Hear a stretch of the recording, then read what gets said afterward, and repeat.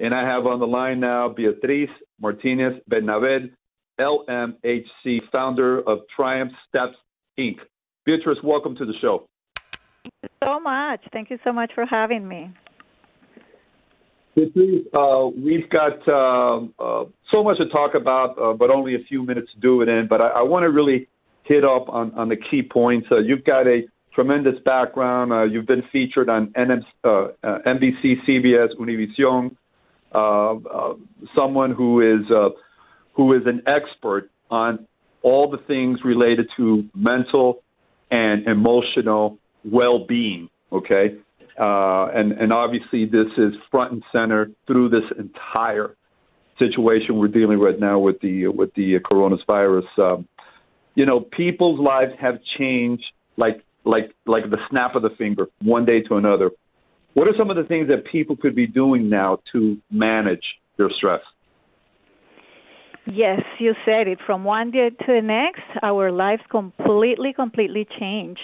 And one of the things that I've been telling people now for a while is that the thing that we really need to be focusing on right now is our mental hygiene. We'll be talking a lot about the hygiene of our hands and not touching our face, but the mental hygiene is the most important thing for us to address right now. Yes, we have to follow CDC recommendations. Yes, we have to do that.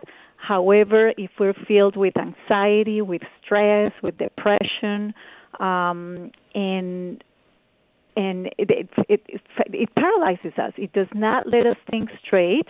And I always tell people that fear is more contagious than any virus out there right now.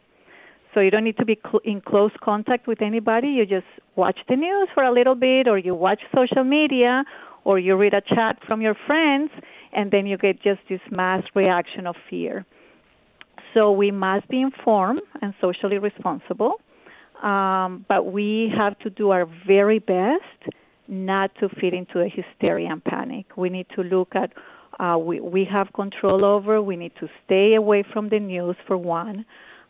We need to recognize that when we're anxious and afraid, it really decreases our immune system, and that's the very last thing we need right now. We need a strong immune system, and how do we build that? By staying, by eating healthy, by exercising, and most importantly, by having the correct thought patterns that are going to bring you hope and optimism.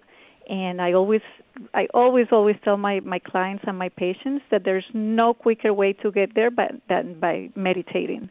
When we meditate, it actually gets us in touch with that, with the place of us that makes us creative. We have an inner wisdom, so when we listen to what's going on, we decide what we need to be afraid of. We don't let the news get us afraid. And so I think those are important things. Stay away from the news.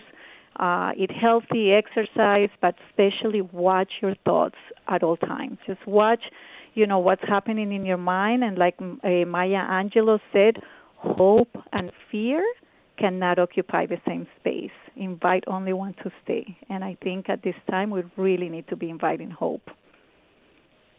That the road to recover on any level, whatever it might be, okay, starts with accepting the circumstances of which, you and I are experiencing at any given time. Whatever adversity that might be, whatever setback, is to accept, not necessarily that you like it or that you're comfortable in it, but to accept the reality of right now. They're telling us social distancing.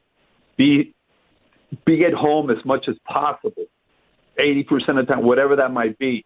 We don't like it. We're uncomfortable with it. We feel like our liberties have been cut away.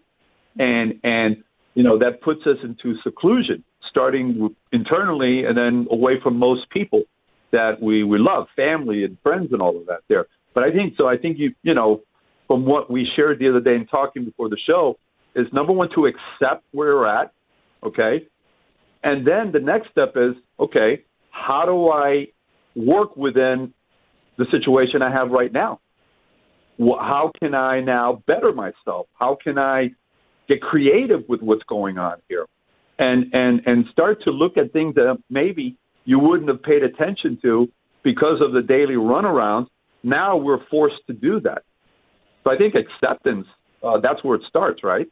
Absolutely. When we accept what happens, that we're not feeling depressed or anxious, right? We're kind of staying in the moment. When we're depressed, we're going back, in the past, and we're looking at the things that have disappointed us, and then we get depressed and worried. When we go to the future, we catastrophize things, and we think of the worst scenarios, which most of the time they don't even happen. But then they gives us all this stress. When we accept things and when we really stay calm and center in what's going on in the moment, then we all of a sudden find just creative ideas and become problem solvers. This is all about that personal responsibility. Really, nobody can control our minds but ourselves. And people would tell me, yes, Beatriz, but that's so much easier said than done. And I do agree with that. When you've never done this and you just allow your mind to be running around everywhere, it is easier said than done. But we can train our brain to do that. We can train our brain to stay in the moment, to just be grateful for all the things that we have around us, because despite of how things are, they're not really that bad, Pete. We have homes and we have food and we have air conditioning, and most of us have warm water, and things are not that horrible. So if we really start focusing on all the things that we should be grateful for, what happens in our brain is that, the neurochemicals that are produced are serotonin and dopamine, and then it helps us be more creative and find more solutions to our problems. I just encourage people to really get into that space, and when we do the sessions, those are the things that we walk them through. We start to think of ways to help others. Just when I was listening to your previous guest right there, when he was talking about Operation Helping Hands, you start to look at things. Oh my God, how can I get involved in the community? What are other things that I could be doing instead of thinking here about my problems and my issues? So we really begin to see that there are infinite possibilities to every solution. We start to and I think that there are golden opportunities within all the adversity we're going through. I mean, it's like you said, it's easier to say. And I know for me, I've gone through the roller coaster, the up and down. But one of the things that I learned maybe over the years is when I'm going through a tough spot, and entrepreneurs, for instance, they go through this roller coaster every day. I mean, you can be on top of the world at 9 o'clock in the morning, and an hour and a half later, something happens, and you're in the bottom of that roller coaster. So it's something that we, we're and by the way, it means that you're alive, because if you want to be in a straight line, always feeling good the whole time, what symbolizes a straight line? You're not around anymore. Okay.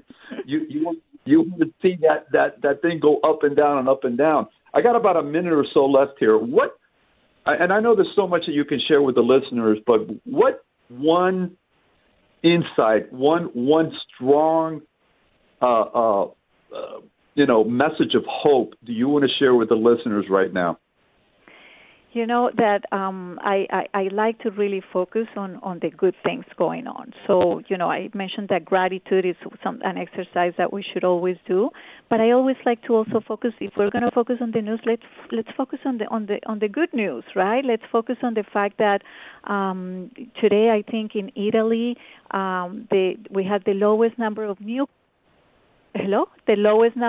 cases in the last 13 days since March 17. They also reported the highest number of new recoveries. So I like to look at that part, those aspects of what's going on, and always remember that what we focus on the longest grows the strongest. So let's just focus on the positive aspects of the whole transformation that we're going through right now. And I think also perspective. Look at the big picture, because it's absolutely about perspective. Yes. It's bad, it's scary, but, how do you look at the glass, half full or half empty? Mm-hmm. And if we can continue to go half full or three-quarters full, yeah, there's 25% of it that's empty, but, you know, I'm three-quarters of the way there. And I think it's about perspective, looking at the big picture. And that's where I think your message is incredible. If we allow it, it will resonate internally with us.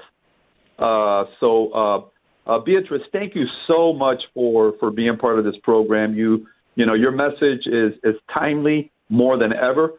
And I know that a lot of the listeners are in gratitude to you for sharing your expertise and your insight as well. Thank you, Pete, so much for having me. I hope that I can hear from your listeners if they have any questions and if they have anything that I can help in terms of their mental health. They can email me at Beatriz, Beatriz, Beatriz at triumphsteps.com. That's Beatriz, Beatriz at triumphsteps.com.